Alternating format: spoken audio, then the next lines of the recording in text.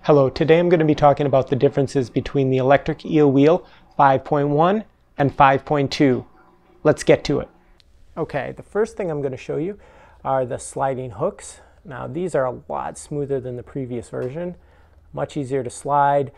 Also because they're plastic instead of metal, where they're touching the slide bar, that means that these will not damage the slide bar like these could over time.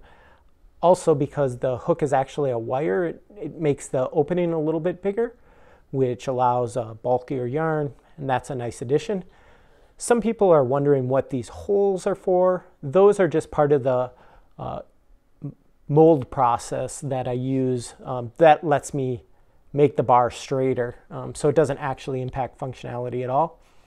Another thing I want to point out is the spindle.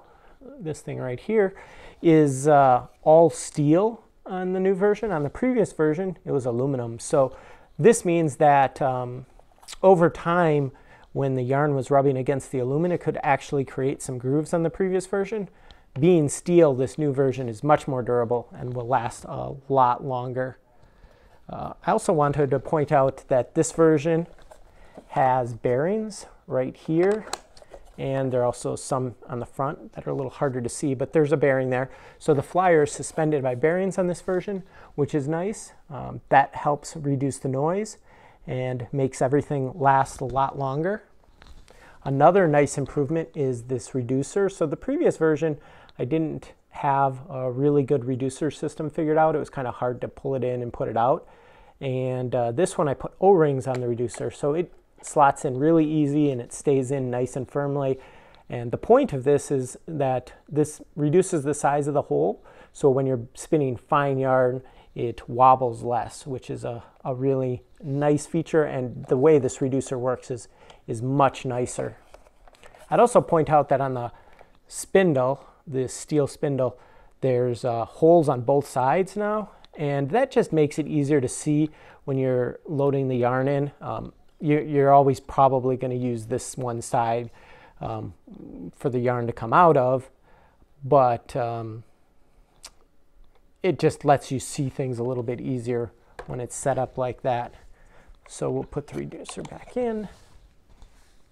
Another nice feature that you might have noticed earlier on is this one has this hinged back, which is really pretty cool.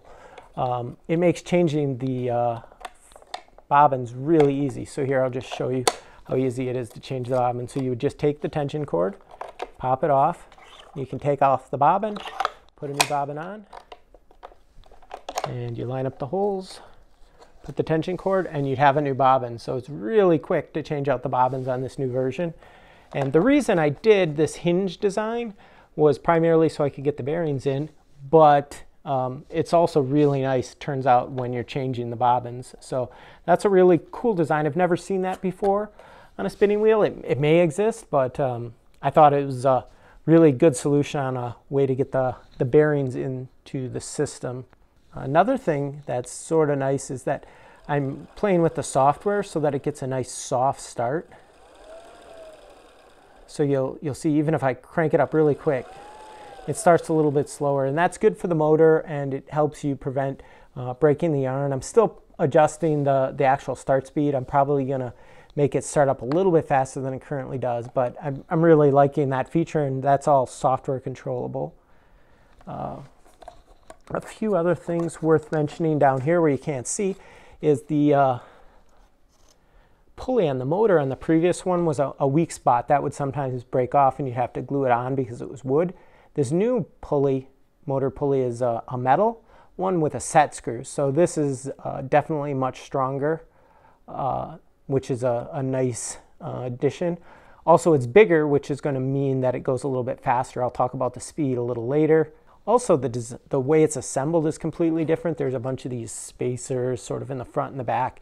And I'll just mention that it's a lot stronger case, which helps cut down on vibrations and noise. As for the speed, this old one goes up to about 1,000 RPMs. This new one maxes out at about 1,400 RPMs. So that's a pretty nice speed increase. And now I'm going to do a sound test.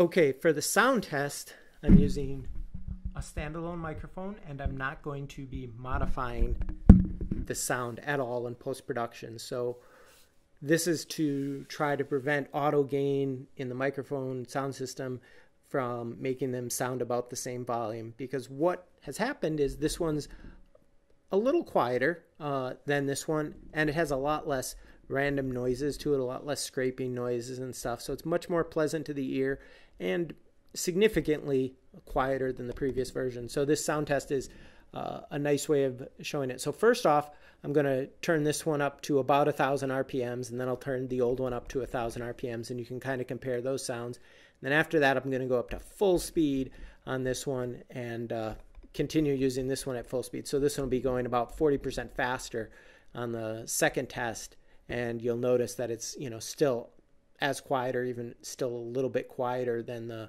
the older one, even at the faster speed. But, you know, first we'll do the both 1,000 RPMs.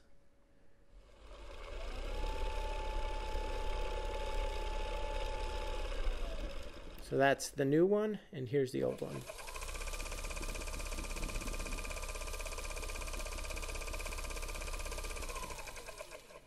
Okay, so now on the new one, I'll go all the way up to maximum speed.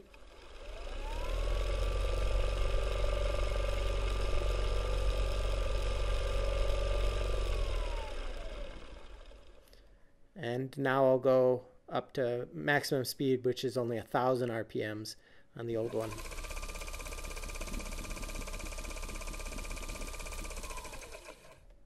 And now I'll just try them both at the same time.